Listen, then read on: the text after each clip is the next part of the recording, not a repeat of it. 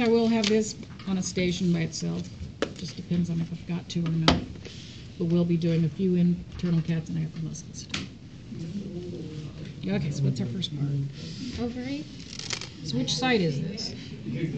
Right. So there's the right ovary. Yellow thing. Fallopian. The pink right in front of it is the right fallopian tube.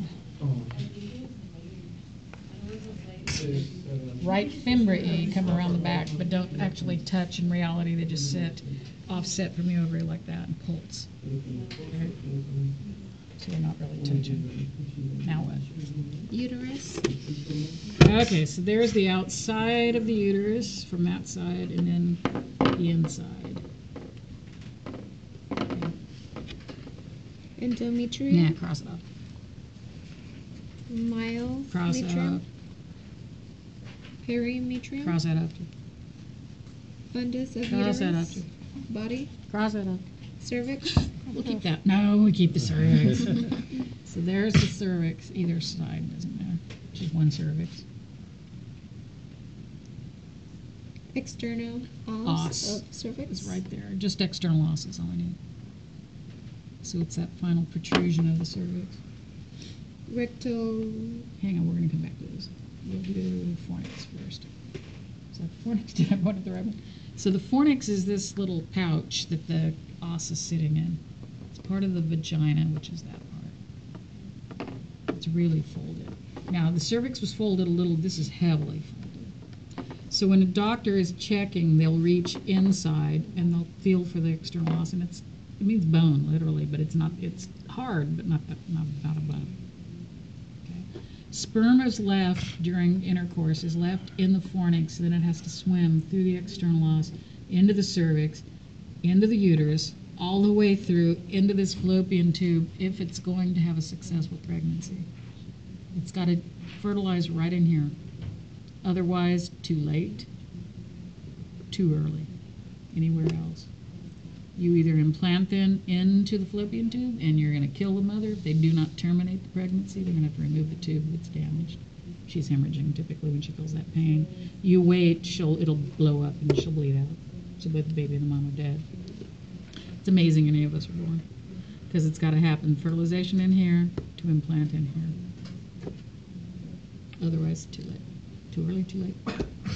Ovarian ligament. Hang on, we got to come back. Oh, go up. We'll do the ovarian You ligament. did the vagina. The and then right ovarian ligament's right there, and it is numbered. So it came out of the ovary. It would have been nice to have put it up there, but anyway, it didn't get put there. And this one, they're the same color. The other one it's pink for some reason. It shouldn't be, but it is. And then your round ligament, right round ligament is this guy coming. So those two, the fallopian tube and the ovarian ligament run parallel to each other, side by side, straight up and down, basically. And the round ligaments down, lower, and coming across at a different angle. Now we'll go back up here. Recto-uterine pouch. So what's it between? What part? The uterus and the rectum. So there's the uterus, there's the rectum, there's the recto-uterine pouch.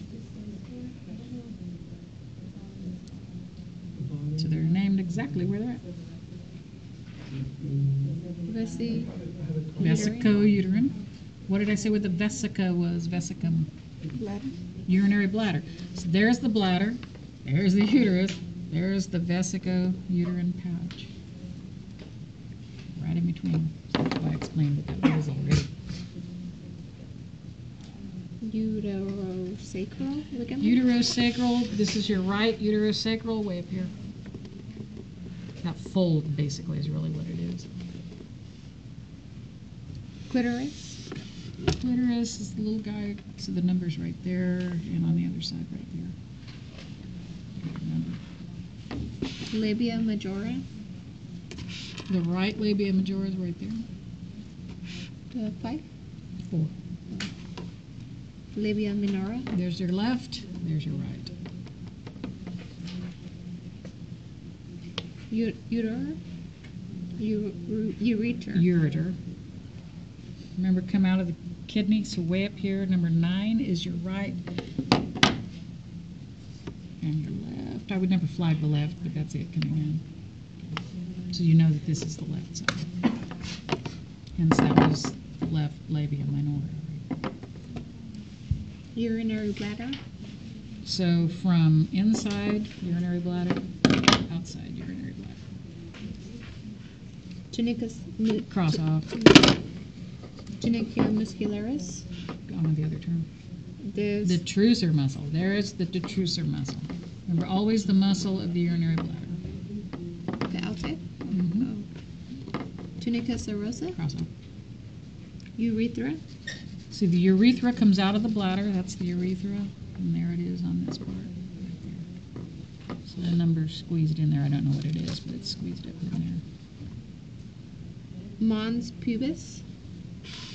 First, we'll go down to, and fix that so it reads pubic symphysis.